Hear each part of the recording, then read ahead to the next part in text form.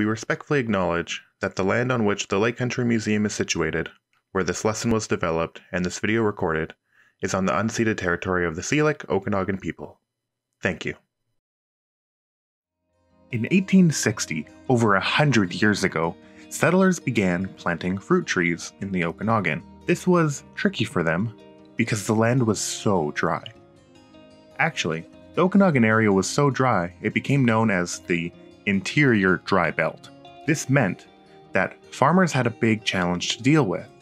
How were the farmers going to water their trees since the ground was so dry?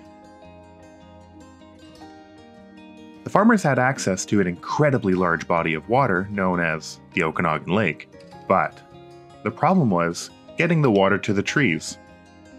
The Okanagan, especially in the areas around Lake Country, has tons of long, incredibly tall hills. As we know, the water from the lake can't flow uphill, so these farmers had to come up with another plan. Thankfully, on top of these hills were some small, hollowed lakes. One of which is where Jack Seton Park is now. Instead of taking water from the Okanagan Lake at the bottom of the hill, they took water from these smaller lakes at the top of the hill. But they still had to figure out a way to get it to all the trees. So, to bring the water where it needed to go, these farmers built streams using pipes and a special contraption called a flume. A flume is an above-ground trench meant to transport water from one place to another.